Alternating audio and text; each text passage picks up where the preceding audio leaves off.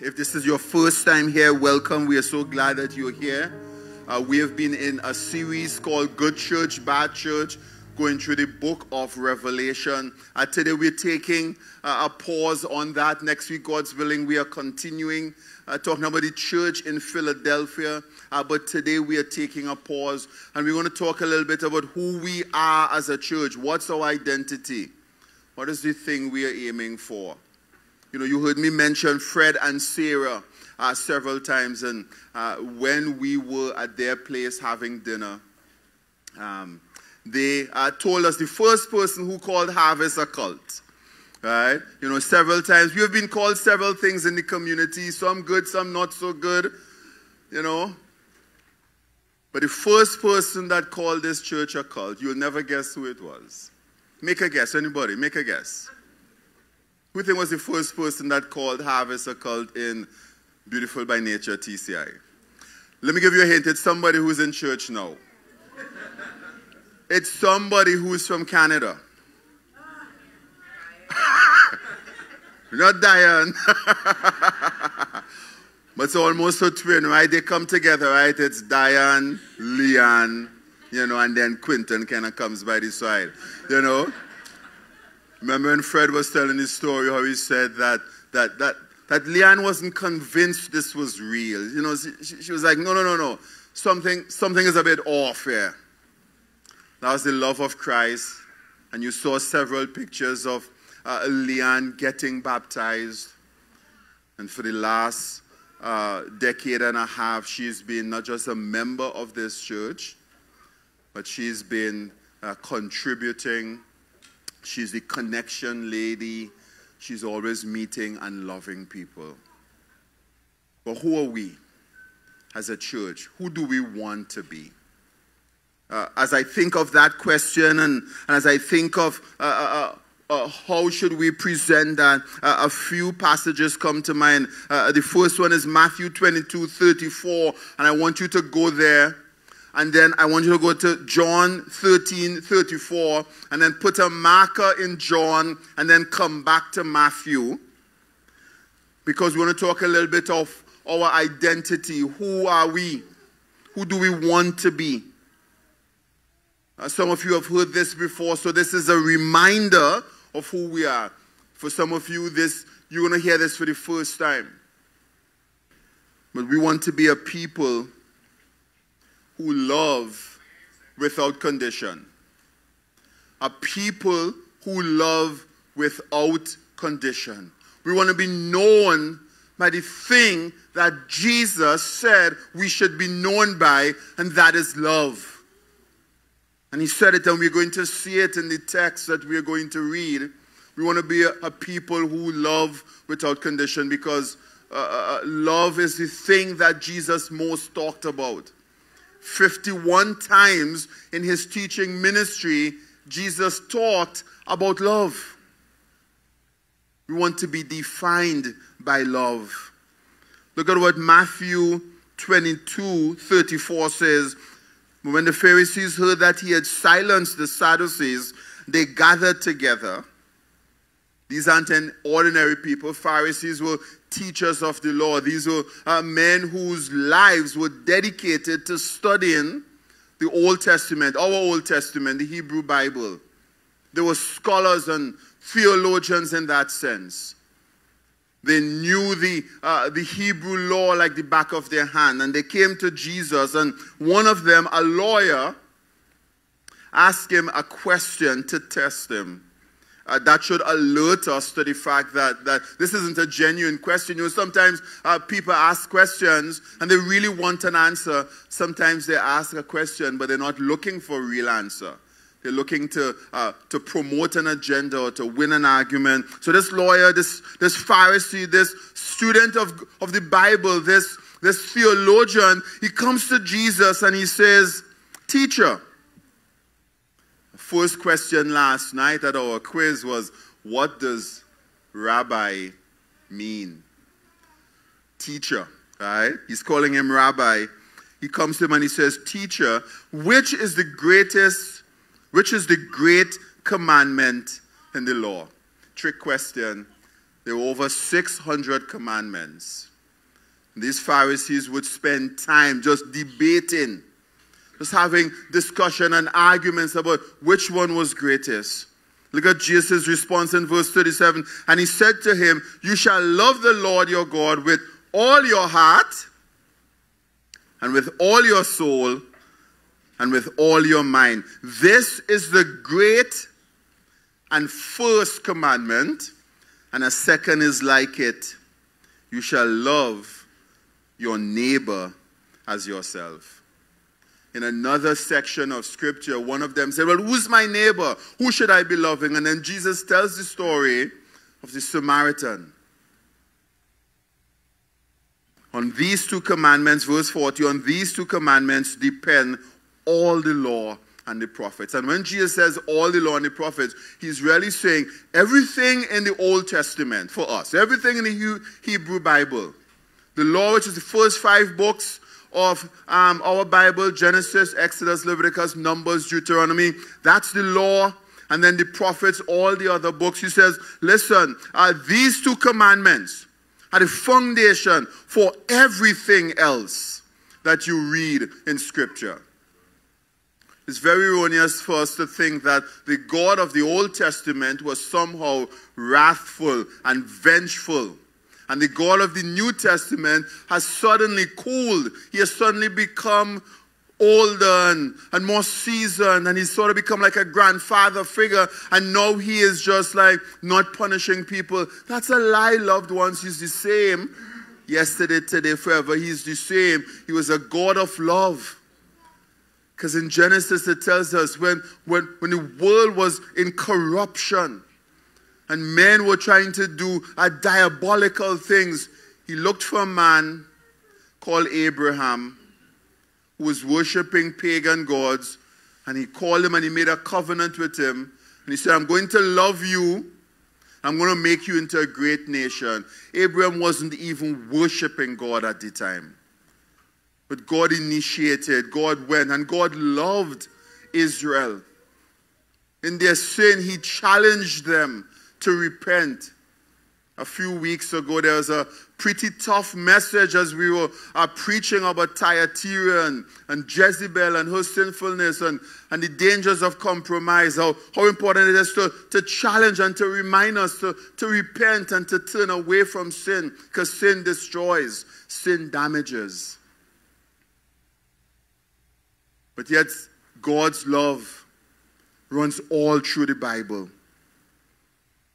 And then look at what John 13:34, if you could go there. John 13:34. Jesus says, a new commandment I give you, that you love one another. Just as I have loved you, you are also to love one another. And by this all people will know that you are my disciples, if you have love for one another. So this morning we're going to go a little bit fast. This isn't intended to be super long, just a few points. And number one is this, make love the main thing. Make love the main thing. This is a commandment that Jesus is giving. So it's not just that he's summarizing the law, he's commanding us. This is the main command for those who follow Jesus. For those of us who follow Jesus as Lord and Savior, this is number one. And a command is an order. It's a mandatory action to be carried out by those to whom it is given. We can't escape it. We are called to love God and love others. We are commanded to love God and love others. And if we are going to walk as followers of Jesus Christ in this community, we have to love God and love others. Think of the story of Mother Teresa, who devoted her entire life to loving and serving the poorest of the poor in India. Once she was asked why she did this, and she responded with, because Jesus says to love one another as I have loved you. Her life exemplified this command. Her life showed that love isn't just an emotion, but it is an intentional action. It is an action that we carry out even when it is difficult to do so. Because love doesn't run when it gets tough. And as followers of Jesus Christ, we are called to embrace the priority of love. In John 13, Jesus was coming to the end of his earthly life. And one of the things he could have done is that he could have commanded his disciples to pray more. And we should. And he did tell them to pray. He could have told them to have more faith, and we need to. He could have told them to engage in spiritual warfare, and we are a part of that. But he gave them a new commandment: to love God and to love others. And we live in a society that often pulls us apart. We're often distracted with so many things. Find it even difficult to love. But yet, as followers of Jesus Christ, his command is clear. If we are to be successful at life, we must love God and love others. You could have every achievement that you have ever dreamed. You could work towards everything that you think will bring happiness, and it would not. I'm not the one saying that. Others who have done that have said that. People who have achieved their wildest dreams, and they have ended their lives empty. But if you make love priority, if you make love the main thing, your life will be filled and satisfying. But more than that, you would be obeying what Jesus said. Here's the second thing. Taken from John 13:34, love one another. We need to unleash the power of love. It was 1 Peter 4:8 that says, above all, keep loving one another earnestly, since love covers a multitude of sins. In relationships, the power of love removes all obstacles. Every one of us have a difficult relationship. Every one of us probably have been in a difficult relationship. Some of us have probably been the difficult person in a relationship. Don't look at the person next to you now, please. Don't give it away. Keep it in your mind. You know, like, you can just look at this side. But relationships are tough. Friendships, marriages, parent-child relationships, they are difficult. But love, as someone called it, is relational dynamite, because it flattens everything that keeps us in conflict with others. Love removes the obstacles that exist between two persons. 1 Corinthians 13:4 says, love is patient and kind. It does not envy or boast. It is not arrogant or rude. It does not insist on its own way. It is not irritable or resentful. It does not rejoice at wrongdoing, but rejoices with the truth. Love bears all things, believes all things, hopes all things, endures all things. Verse 8, love never ends. When love is present, it conquers selfishness. We don't think of ourselves only, we start thinking about others. We start putting the needs of others before ourselves. But I love this one. Love believes that God is still working. Love is hopeful. Love believes that God is still working on me, God is still working on the other person, and God is still working in the situation, even though it feels like he isn't. I want to commend this to us, that God is at work. He's at work in us. He's at work in that person we are having conflict with, and he's at work in this situation. And love is strong enough to handle the mess of others. It is. It is strong enough. It is strong enough. Here's the other thing. We need to follow love's example. John 13:34, Jesus says, just as I have loved you, you also had to love one another. You know, oftentimes, at least happens in my heart, and I hear others say, if I love like this, then people are going to walk all over me. If I love like this, then people are going to use me. But Jesus did. And he died, but he was raised by the power of the Holy Spirit. And he ascended to the Father, and he's coming again. Loved ones, love wins. Love wins. Because in the moment, it may feel as if you're being used. It may feel as if you're being trampled upon. But keep loving with the love that Christ pours in your heart, because in the end, love wins, because Jesus wins in the end. We don't have a better example to follow. No one, no man, no woman died the death that Jesus died after living the life that Jesus lived and doing the things that Jesus did. No one loved like him. And he's our example of love. What does that look like? Well, it looks like giving people another chance at doing the right thing, especially when they say, I'm sorry, and they really mean it. There's somebody you need to probably give another chance. Give another chance at receiving your love. But it's also trusting them when they say, I want to be better. And trusting God is working in their heart. And trusting that God is going to work out this situation.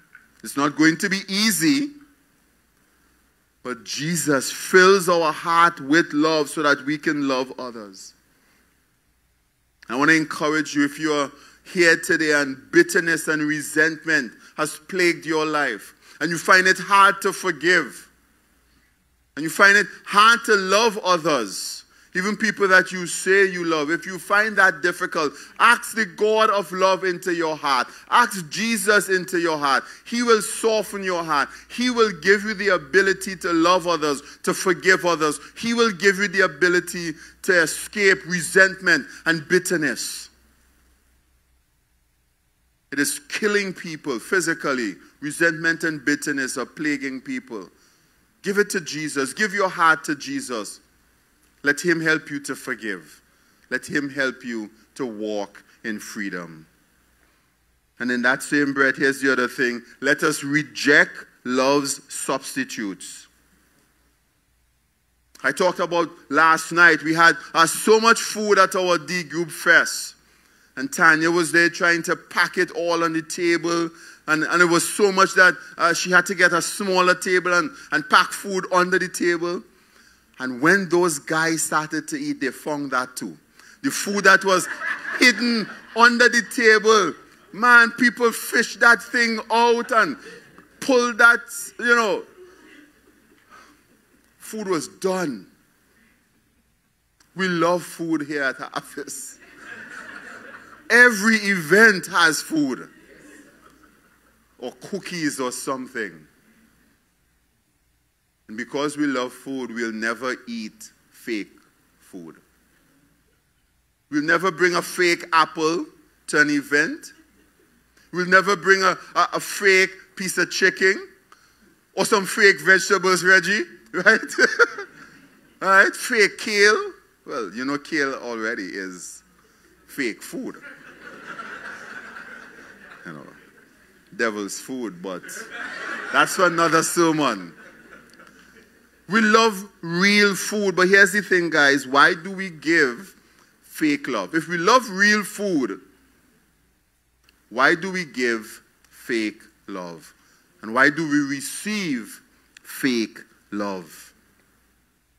There's a saying, and I find it so powerful. The people who love the most are loved the most. Loved ones, don't give fake love and don't receive it. What is fake love? Well, simple definition here. It is focusing on what the other person is giving to you rather than on what you are giving to them. Fake love is a taker. Take, take, take. Grab, grab, grab. Here's some things we substitute for love.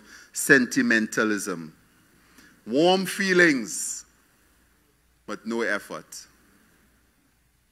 Love is intentional. Love is practical. And love is action-oriented. But then there's shallowness. Love when it's easy, but when it gets hard, when it gets messy, when it gets tough, people are out. That's not real love. That's shallow love. Thirdly, sweetness. And we all love this. Nice smile, warm hugs, but that's it. Nothing more. That is fake love. And then we have this, what we call selectiveness. I love this one, I love this one, I love this one, but I don't love them. And I won't love the others. And then the other one is a little bit harder because we see people who love to serve others and we think they're doing it out of a heart, out of a motive of love, but they aren't. They're serving, but they aren't loving. It's not reached their heart. There's some other motive there. That's how fake love looks. But the real love listens because it is founded on humility, which values others. Real love is gracious because it shows kindness and forgiveness. It seeks peace and reconciliation over division and resentment. Real love believes there's good in others because we are all made in God's image and therefore we possess worthwhile attributes. Real love sacrifices. Though we are made in God's image, sin has marred and corrupted that image.